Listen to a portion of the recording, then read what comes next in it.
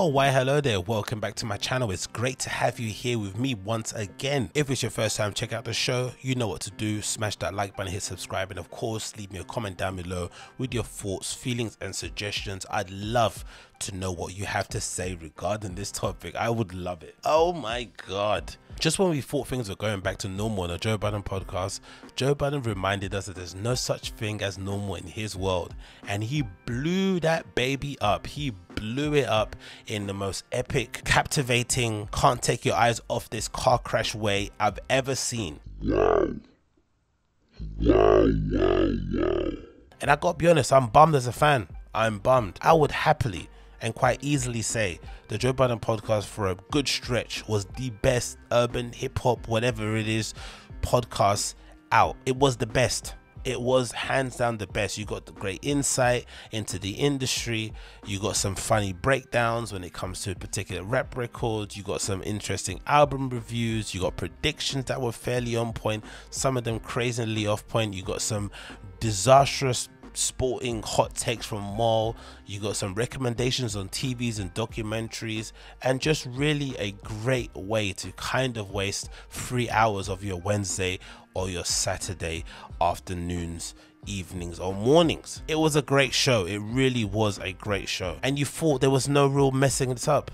It's just 3 friends with a bunch of other people, maybe 4, maybe 5 friends, who cares? Essentially 3 friends that we see on camera getting together twice a week and recording a podcast talking about all the current goings on within something, within a scene and an industry that they know very well, like the back of their hand. But something changed. Whether it was as far back as when Joe Budden decided to change the name of the podcast from "I'll name this podcast later" to the Joe Budden podcast, whether it was him turning down the deal, whatever was offered from Spotify, and not consulting his boys, whether it was any other number of things, but something definitely went awry. And since then, things have never been the same. Obviously, you're aware by now if you're clicking the video, Rory and Maul went on strike a few weeks ago, maybe 6, maybe 7 weeks ago. And then they came back out of the blue. We didn't really expect it. I said in my original video that I did back then when they went on strike that I didn't ever see the show coming back, especially the way Joe was talking about things and how he interpreted certain situations. I just didn't see it happening, and I've basically been proved right. Actually, largely the JBP community, especially on Reddit, has been vindicated. For all these months, there's been people on that subreddit that have been saying something's off. I think even as back as a year, which I didn't really believe at the time. I think I was a bit skeptical. I was like, the vibe isn't the same, but you know, maybe it's, you know, growing pains and, you know, they're having to find their feet after the Spotify debacle. But someone definitely said from back then on the subreddit that no, this is definitely off. I think Joe's snaking these guys. I think something's going on behind the scenes that we're not aware of. And now we've learned exactly what's going on, courtesy of today's show, or courtesy of yesterday's show that was promptly available and then taken down and then re-uploaded onto Patreon, and the teaser was put on your regular podcasting feed. You know, so they need to make some money out of the situation, which I clearly understand. But if you take what Joe's saying at face value, he seems to be really annoyed and aggrieved at the idea that his friends and podcast co-hosts and employees, in his eyes, were basically asking him to open up his books and show him where the money was going, how much money the podcast was generating, doing a bit of an audit, right? Getting an idea on what the financials were. And I guess in Joe's world, asking for more details and clarities of the deal that you signed, or what deal the overall podcast and network has, is paramount to you walking into his bedroom, taking a shit on his chest, smearing it on his chest, and then walking out laughing like the Joker. For some reason, I'm not sure why that correlates to be the same thing, but he seemed to be really annoyed at the fact, and he let it be known on his show. He ranted, he raved, he accused them of not being great friends, of not being loyal, of being entitled, insulted their relationship, insinuated that at one point I think he even insinuated that Rory was giving him colonizer record executive vibe, which was odd considering Parks was in the room. But you know, Parks, he doesn't really see him as anything, he just sees him as his lapdog. But there was such a weird rant, such a weird onslaught that you would never really imagine you'd hear Joe Budden do, especially when he's talking about Rory and Mo, who are meant to be his best friends, or meant to be somebody that he's really close with, especially when you consider the amount of business they've done together, the amount of of bread they've broken together, the amount of experiences they've had, blah blah blah blah. You just wouldn't expect him to go off in that way when it comes to Rory and Mo, but it happened. And now we're in a position where essentially Joe Budden told Rory on air he's fired. I'm not too sure what the deal is with Mo at the moment, whether or not that door is still open, but he definitely let Rory know that he's not welcome back at the JBP studios. And if you want some proof, here you go. He still feels like he has choices and options. He feels like he's entitled to more. Rory, you are in breach of your contract, and from this point forward, you are fired, and you're not welcome back. Does anybody in here have a problem that I'm the person that has to say that? Mo, I'm the person that has to say that. The gall of you to think that you are observing the way that I am, to think that I have to come to you about a problem I have with another man. So that basically confirms it, and it's just sad. Like I said, as a fan, it's just sad to see what's happened at this show. It's just sad to see how things have basically got to this point. And I think my problem initially with this entire situation, they gave us the impression that they were all really good friends. They also gave us the idea or the impression that they were all partners. Joe would go on these amazing rants about creators and equity and ownership and fighting for what's yours and having something to your name and all this malarkey, and you just assumed, wrongly I guess in our eyes, especially in Rory and Mo's eyes, you just assumed that he was, you know, speaking from experience, that he was trying to do the same thing with the deals that he was doing. But over the years, with the deals that were getting turned down and the things that were happening behind the scenes and the little conflicts they were having on the show, as fans, we clearly were seeing that there was clearly an issue behind the scenes or brewing that was mostly stemming from money, but no one wanted to speak about it in the open. Now, if I'm being fair, I'd say Joe maybe has a slight point in that maybe there was, you know, it was never actually broached to him, the idea that, you know, maybe the financials weren't all the way correct and his co-hosts and, you know, quote unquote partners felt as if that they won't be compensated properly, and never had that really hard, honest conversation around the table and tried to work out a way that would basically ensure that the show would continue in a cordial and great light. Maybe he's right, but you would imagine, as Joe being the leader, as Joe being the head of the network, that he would, you know, maybe put his ego to one side, maybe put his pride to one side, and just allow himself the ability to sit down as a boss, as a CEO, as an owner of a network, and hear out what they have to say and work to find a solution. Because imagine if you own a network and you have shows that work and you have talent that have clearly shown that they have some value they add to your network, would you want to keep them? You don't want to just keep making new shows just to prove a point that you can. If something works already and they've got they've already got a ingrained fan base, just make it work out a resolution. But it doesn't seem like he was willing to do so. It doesn't seem like that was ever on the cards. It doesn't seem like that was ever on the table. It was always a thing of like, hey, Rory and Mo asked for more information on the financials, or they asked for, you know, whatever it may be, however it's going to be interpreted. And Joe's immediate reaction was to either give them a raise, according to him, or to say no, with no real explanation as to why. But this has been a fascinating insight into how the JBP fan base really does differ depending on what platform you're on. If you go on Reddit and you go and read some of the comments and replies underneath Joe's Twitter, you would think that these guys, you know, were Joe's children. They really love him on Twitter.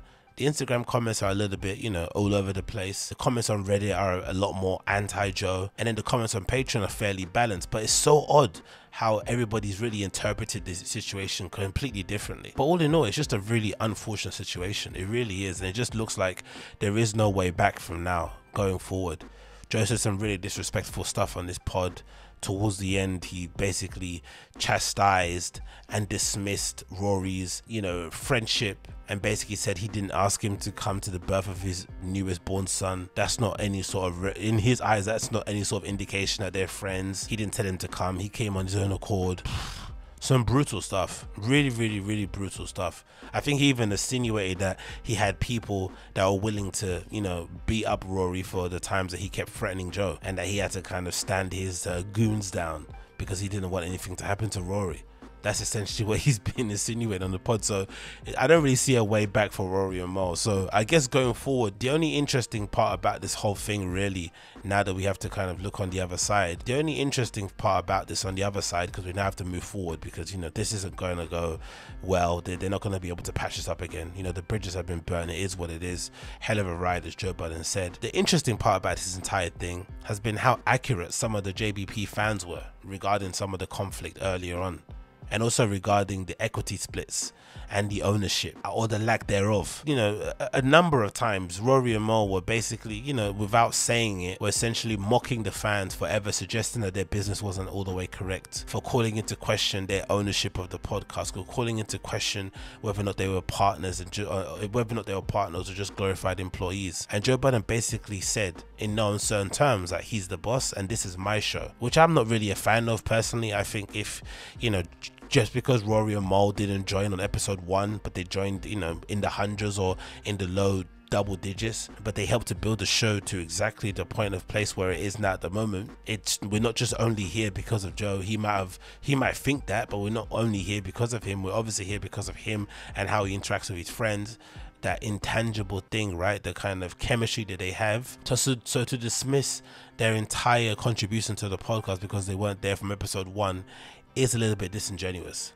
It's disingenuous in the extreme, actually. But it also goes to prove that everything that the fans were saying for months and months and months has been proven to be correct. And you know who's laughing all the way to the bank? You know who's laughing in his Lambo truck? You know who's giggling as he sips Hennessy on stream? Akademiks. Akademiks was calling this from the very beginning when he was going through his back and forth with Rory, and, you know, then including Mo for good effect. He said from the beginning that these guys are workers, that these guys are not who they think they are. They like to talk big game about everyone else's deals, but they don't even have their business one intact. And unfortunately for my guys Rory and Mo, Akademiks has had the last laugh. Akademiks is corny. I don't really enjoy his content, but you can't deny the guy's had his last laugh. He has been vindicated in this regard. They tried to sun him, they tried to play the guy, and he essentially was able to turn his entire, I think, public persona around to a certain extent. I think most people still think he's a bit of a lame, but overall the vitriol that was kind of aimed towards Akademiks when he was on Everyday Struggle to how he's viewed now is completely different. In the space of what, 4 or 5 years, he's been able to do that, and in the process he's gotten richer and richer and richer, to the point where supposedly he signed allegedly a podcast deal with Barstool Sports. I've read on the forums and stuff, people have been saying, alleging it's either Barstool Sports or Spotify, a multi-million-dollar podcasting deal. He's just about to start recording his new show with Complex, the On the Sticks, the new season of that. He's doing really well, that guy. Like him or hate him, he's doing really, really well. And he is enjoying dancing on the grave of Rory and Mo, especially because now, in some weird convolution of time, we've now in this odd timeline where Joe has basically eviscerated Marissa, taken out Rory, and also taken out Mo, and in the process he's now become Axe mentor. When, if you remember clearly, when they first started, the reason why I would assume Rory and Mo kind of went in on Axe so much, besides him being somebody that they probably didn't think was cool, it was a tete-a-tete that Joe kept having with Akademiks in Everyday Struggle. Joe wouldn't really hide his displeasure at Akademiks' musical insights and knowledge, and his opinion on certain artists, and his naivety to the industry. Joe didn't hide his displeasure at some of the things he said, how he conducted himself, his relationship with 6ix9ine. Joe was fairly disrespectful to Akademiks for a very long time, and I'm sure that probably added to the fact that Rory and Mo stepped in and kind of, you know, added to the jokes and kept kicking him when he was down, because it was fun to do so. There was a period of time where it was just fun to poke at Akademiks, the same way it was fun to maybe poke at someone like Russ. But when they kick back, or when they fight back, or when they send their goons over to you to beat you up, like, you know, Russ did with what's his face, Guapdad, you have to step back and say, you know what, maybe this guy isn't for play. And I think, unfortunately for Rory, when he allegedly sent those goons over to Akademiks' home, he just wrote his own death note. But I have to be honest as well and say, if I was Rory and Joe was still friends with Akademiks, considering the stuff he said about Rory, and considering the role he might have played or didn't play, allegedly crumbling of Rory's engagement, I would be more than tight. I would be really pissed off. I'd be furious. I maybe want to fight Joe just because I can't fight Ak. That's how deep it would go, especially if I thought we were actually friends. And the fact that Joe's now picked Akademiks out of an option of either choosing Rory or Mo, he's basically gone with Ak, is a crazy timeline. I never thought we'd be here. And what, is it because of money? Mostly because he thinks he can get money with this kid, or because he actually loves him. I'm not too sure what's going on, but we live in a weird timeline where now suddenly Joe has turned into being Academics' mentor. It's so bizarre. And then along the whole entire show, Parks in the background are hiring, co-signing, giggling at everything Joe was saying was disgusting. But again, no surprise, we've all worked with somebody like a Parks, right? The kind of person where in the staff room you're there sort of having a little gossip and saying how much you hate the manager, and then the next morning you overhear Parks and the manager talking and laughing and giggling about their weekend, and you're like, hold on, I was just talking to you, but like, you don't know where that guy stands, but for real, what you do know is that they're always going to be about the check. He even said it in certain terms. He even said during the podcast, I don't necessarily care about all this crap because my business is straight, or something like that. And the odd thing about the whole Parks affair as well, if you remember correctly, according to the story that we've heard, Parks was actually present when Joe said the famous line, the podcast is none of your business to Mo. And he still expected the guys to come in the next day like everything was cool. He saw no issue with somebody that you built the podcast with telling him that to his face, because effectively if he said that to Rory and Mo, that means he said that to Parks too, but he didn't see any issue with that, and he was taken aback when they didn't come in. The show must go on, people have bills to pay. It's like, huh? You've got a podcast you do with your friends. You couldn't take off one day to sort out the issue and get the business right and get the vibes right so you could come back the next day? It's not that difficult to do. They could have changed the recording days pretty easily. They could have sorted it out. Joe could have, acted like an actual boss of a network and put his personal feelings to one side and just spoken to his colleagues or spoken to people that he works with. And that's another thing too. Maybe the contracts don't say Rory and Mo are meant to be partners, but can't you do right by your friends just because they're your friends for this one rare occasion? Because most of the business I'm assuming Joe's going to be doing going forward are going to involve people that he basically just wants to work with and freelance with or whatever it may be. But why can't you just do that with your friends on a one-off occasion? Why can't you just bend the rules a little bit slightly and just give them a bone? Why can't that happen? Just for the betterment of the show, for the betterment of the network. Why can't that work out? I don't really know, but I'd love to know your thoughts and opinions regarding it. Do you think it's over? It obviously is over, but what do you think is going to happen?